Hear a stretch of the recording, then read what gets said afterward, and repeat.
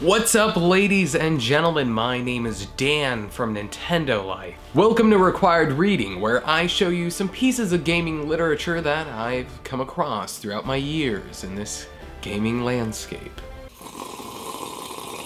So while of course Alex has been keeping busy, I personally have been going back and playing some of the Zelda games that I unfortunately missed out on. One of the more notable entries that I grievously missed was the fan favorite, A Link to the Past. Link to the Past was the premiere of the Zelda series on the Super Nintendo, released April 13th of 1992 in the States, or September 24th, 1992, if you're from Europe. Regardless, the third entry of the Zelda saga was one that would anticipate and define the shaping of many gamers' opinions in regards to quality Zelda games, going on to be one of the best-selling titles in the franchise. I decided to play the title on my new Nintendo 3DS via the Virtual Console, making progress on my commute almost every single day until I finished it.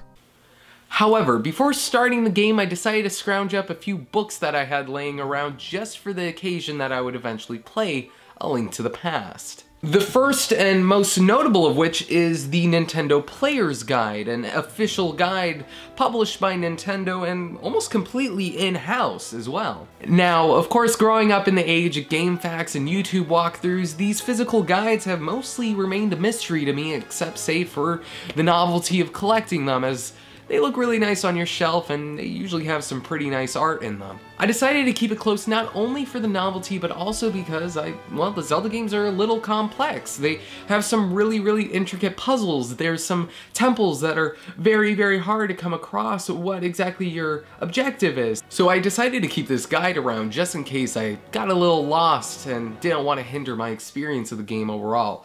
What I'm basically saying is I'm not cheating. I wouldn't cheat. That's not what I'm doing.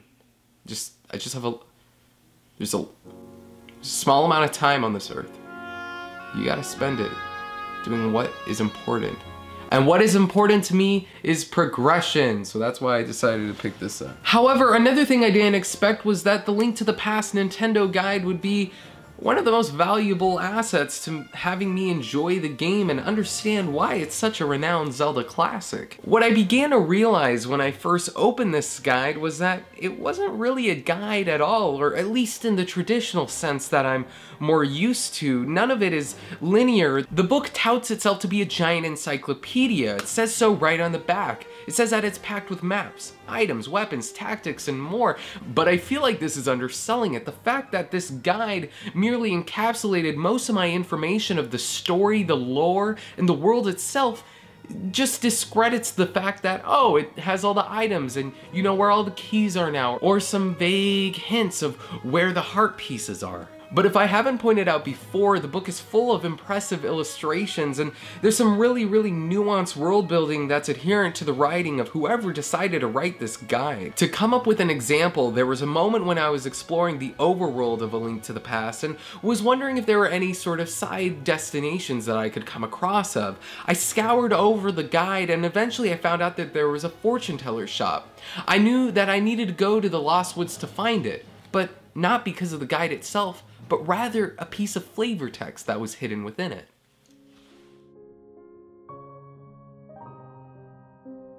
A fortune teller lived in a quaint cottage near one entrance to the Lost Woods. For a price, he would stare into a crystal ball to predict the futures of travelers who stopped in. Some people took his predictions seriously and visited him regularly, but others felt that they had wasted their time and money, vowing to never return. Neat, right? It's these added nuances of world building that allowed me to enjoy the game probably in a very unique way compared to others. It was these tiny little details that allowed me to enjoy A Link to the Past much more than other Zelda games. A Link to the Past's Hyrule is relatively small compared to later Zelda games, but what I didn't realize was that these flavor texts were allowing me to experience a Hyrule that was seemingly bigger and full of life. But you may also notice that underneath the airy art depicting the fortune teller, there's another juxtaposing his exact description. The fortune tellers of Hyrule inherited the ability to foretell the future from their ancestors.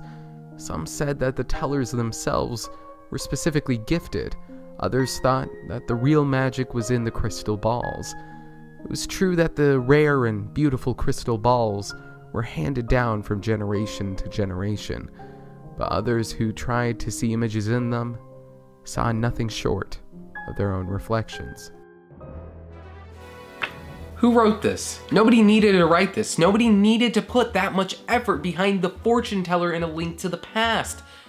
It's awesome. This doesn't deserve to be here. It needs its own dedicated lore channel on YouTube. It has game explain levels of critical thinking in terms of expounding these small ideas and creating a lore and narrative around it. One passage gives us a vague and creative way to tell us what this random house in Hyrule's purpose seemingly is, without expletively telling it to us. Alone, this is already a lot of effort to explain what is probably a house in the game that you'll probably never visit more than once. The other, however, drives home exactly what this character and shop means for the narrative of A Link to the Past as a whole. Now, I could have hopped into the fortune teller's shop and felt cheated out of my rupees after I gave him some. Or I could have learned much more based on the various hints and contextualizations within the guide. This allowed me to feel for a character that should have otherwise been a throwaway character and had nothing written about him for years to come, save for a few mentions and a couple retrospectives.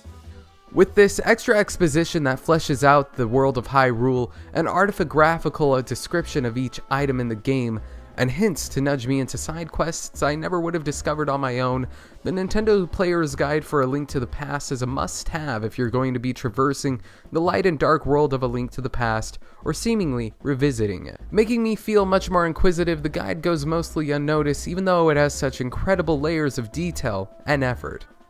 Prices for the book are astronomical over at Amazon, but fret not, archive.org has a great scan of the guide which you can peruse to your heart's content.